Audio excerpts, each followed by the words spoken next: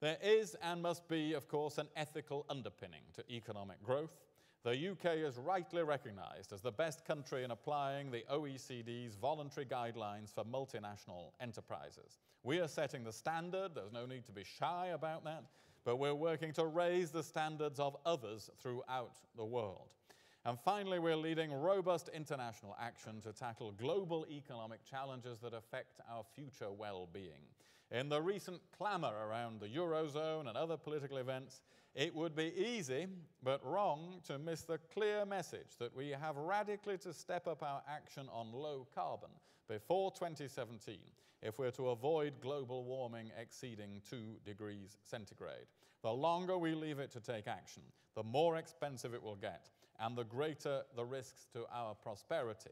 Moving to a low-carbon economy is good for our energy security, and it also offers commercial opportunities. So, I think you get the message of what we are about. It was one of my predecessors as Foreign Secretary a long time ago, Lord Palmerston, who said, "It is the business of government to open and secure the road for the merchant." Now, he too lived in turbulent times, and today's challenges are vastly different from the ones that he faced. But we will try to live up to that very good phrase. And I believe we've made a good start in doing so.